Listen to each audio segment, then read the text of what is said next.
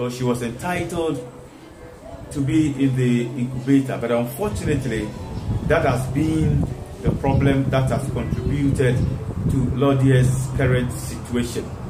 She wasn't placed in the incubator and she happened to have a whole lot of infections that has got. So if there had been any earlier intervention, Lodia wouldn't have been in this position today as we see. But we act as we used to be, and our main objective, one of it is to get Lodia into the educational stream. But apart from that, the wheelchair that she uses now is in a deplorable state. All the wheels are wearing off, making movement very, very, very difficult.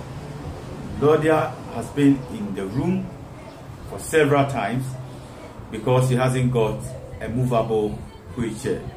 An appeal to Riyadh that we have to do is to get Lodia a wheelchair ASAP, that is as soon as possible, to make her movable and then to be able to access formal education.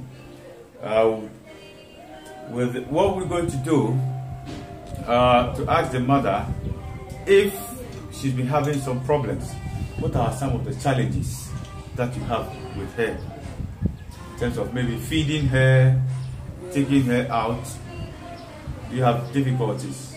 At first, before I got the wheelchair, before then, I have to carry Lodia everywhere I go.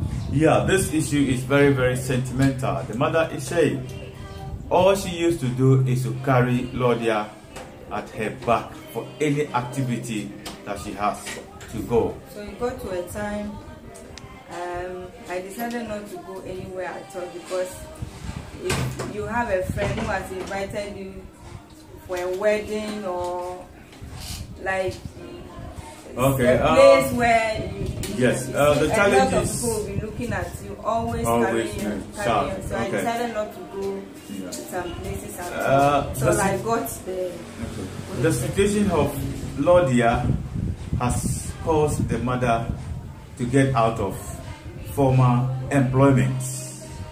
As we speak now, the mother has become the full carer of Lodia, the full carer in every aspect.